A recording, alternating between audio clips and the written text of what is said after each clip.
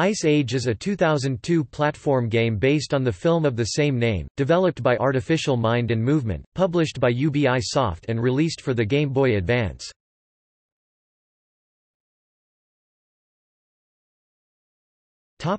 Gameplay. The game allows to play as Sid or Manny, not counting Diego, with Roshan. The goal of each of the 10 levels is to collect as many nuts and make it to the end safely.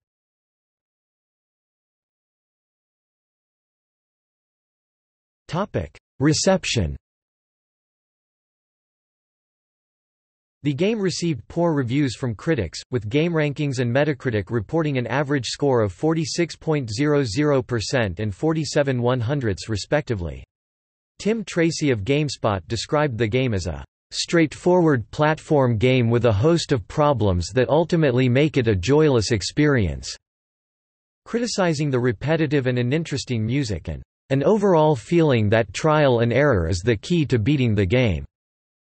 Craig Harris, writing for IGN, also criticized the trial and error level design. The developers make this game's levels challenging by creating blind leaps, making it impossible to see what's below a ledge without taking that annoying leap of faith.